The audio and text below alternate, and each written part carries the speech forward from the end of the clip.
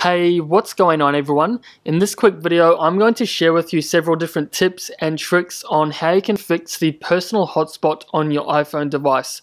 So quickly, just before I do get stuck into the fixes, depending on what carrier you are with, they may actually block the ability to not use a personal hotspot. So if you go into settings on your iPhone device and go down to personal hotspot, and if this is actually grayed out, this means that you actually do not have the ability, unfortunately, on your current service provider. So kicking off with my first step, and this is by far one of the most obvious, but this really does fix around 80% of all issues that you may be having with your iPhone device, and that is to go ahead and do a hard restart on your iPhone. And this will remove any temporary glitches or issues that you may be encountering. So if you have the iPhone 6 or later, you can easily restart your device by pressing the home button and the lock screen button for around 30 seconds or until the device reboots. And if you have the iPhone 7, you can restart your device by pressing the volume down and the lock screen button together for around 30 seconds. And if you have the iPhone 8 or above, you can restart by pressing volume up, down, and the power button in quick succession. And this will go ahead and restart your iPhone, and you just want to keep press and holding. Okay guys, so the next thing you can try is to actually go ahead and reset the device that you are trying to connect to. So from my own personal experience, I've found that the iPhone can be working perfectly fine, but in some instances like my own, the actual MacBook is not connecting correctly to the iPhone. So I can just simply go ahead and restart my computer, laptop, iPad or console, and this should hopefully fix the issue and allow you to reconnect to your personal hotspot. So the next fix you can try is to actually connect to your personal hotspot via the lightning charging cable to your iPhone. So this will obviously only work when you're trying to connect to a computer, and from my own experience this has worked really well, and especially if there's been any issues or bugs with the Wi-Fi or Bluetooth chip on the iPhone. This is just another way on how to connect to your personal hotspot, and it's one that I really do forget about quite often, so it definitely is worth trying if the personal hotspot is still not working for you. So the next fix you can try is to actually go ahead and turn airplane mode on and off again. And say for example you've been into an area where there's poor cell phone reception or maybe even a dead spot for service. This can actually cause some connection issues for your iPhone device. So one of the best ways to do a quick reset of this is just to slide up from the bottom of your screen to the control panel. And if you're on the iPhone 10 or above, you can slide down from the bottom right hand corner. And once you're here, you just want to go ahead and turn airplane mode on. And you can also go ahead and turn the Wi-Fi off as well. And then you can go ahead and toggle that back off as well.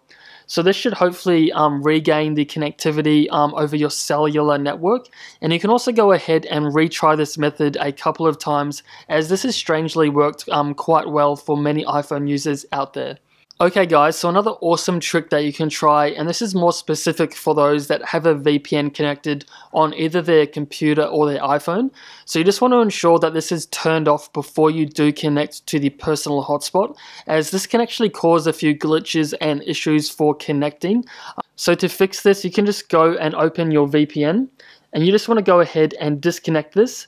And also if you are connected to a VPN on your computer, you also want to ensure that that is turned off as well. So the next fix you can try is to go ahead and reset the network settings on your iPhone. So this is a really awesome way on how to remove any temporary glitches or issues that may be occurring over the Wi-Fi or cellular network.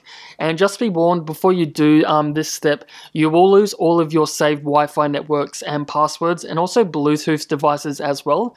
So you just want to make sure that you do write down any Wi-Fi passwords before you do follow along with this step. So you can go into settings, and then you can go down to general, and then you can go down to reset.